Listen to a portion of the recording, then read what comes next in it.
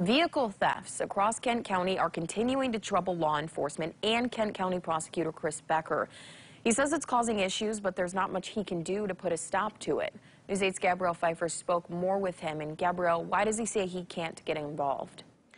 Brittany, Becker says under Michigan law, there's a process for how juveniles are handled. He added that he can't just charge them as adults or lock them up in juvenile detention center.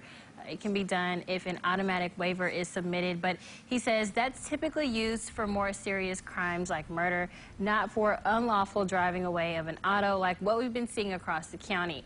And it certainly can't be used on juveniles who have no previous record. Say a juvenile commits 5, 6, 7, 8, and they've been in the system, they've gotten the treatment, they've done everything the juvenile, got all the services the juvenile system can provide, we can request the court to waive them over into an adult court, and we've started doing that in some of these cases. Tonight at 6, hear Becker's solution to ending this trend.